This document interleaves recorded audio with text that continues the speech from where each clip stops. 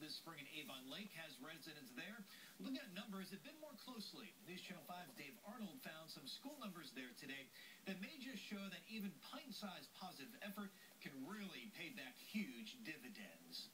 While school districts like Strongsville have been making news with a teacher's strike, another northeastern Ohio school district has been making its own noise. If they're congruent shapes, they are exactly the same shape and the same size. Making an impact on students for over 2 decades, 4th grade teacher Robert Maddie is seeing his hard work sinking in. Very good. Excellent. What do you have here? It's a square. And what is this? An example of good teachers making an impact and a community backing them up couldn't be more apparent than here in Avon Lake at Redwood Elementary School. Redwood's dedicated students scored 25th out of nearly 3,500 schools on Ohio's Performance Index. Avon Lake is a community that values learning. Our parents are extremely supportive in Avon Lake, and the kids are good kids. They're good kids here. You take all those components and you put them together, it equals success. Kaylee Norris is one of those wide-eyed learners soaking it all in.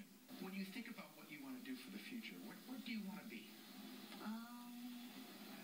Probably a doctor. Dad, this is awesome. Because sort of how like my teachers cared for me, I want to care for like other people too. Principal TJ Ebert leads Redwood, knowing everyone has each I other's gave Mr. back. Ebert a high Does a five. great job with coming up with innovative, creative, fun lessons. But it also has to start at home.